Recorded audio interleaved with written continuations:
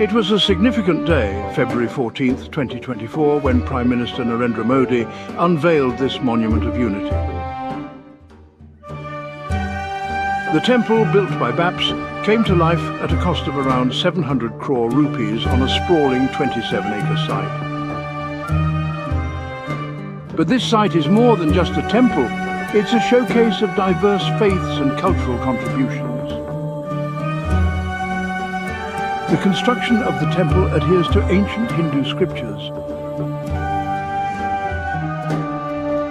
Yet it doesn't shy away from incorporating modern technology. What's unique is that not a single piece of metal was used in the construction.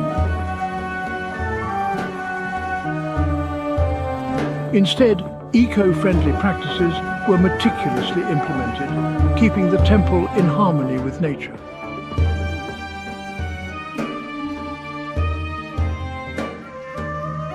The temple's design is inspired by the Nagara style of architecture, mirroring the recently inaugurated Ram Temple in Ayodhya. The intricate details of the temple are a testament to the craftsmanship involved, reflecting a heritage that transcends borders.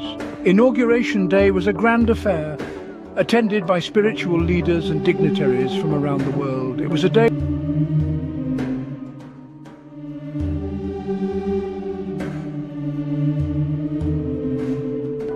the UAE President's significant role in realizing the temple was acknowledged, further strengthening India-UAE ties and cultural connections.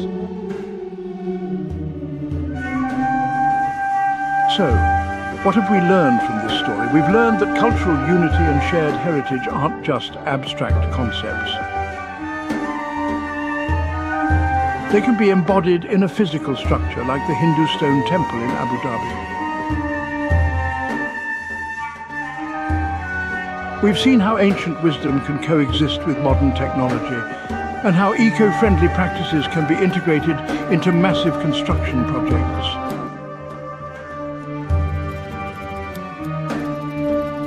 We've witnessed the power of shared heritage in strengthening international ties.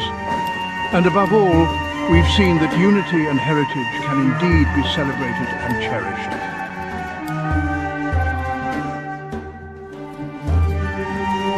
Not just in our hearts, but also in the world around us.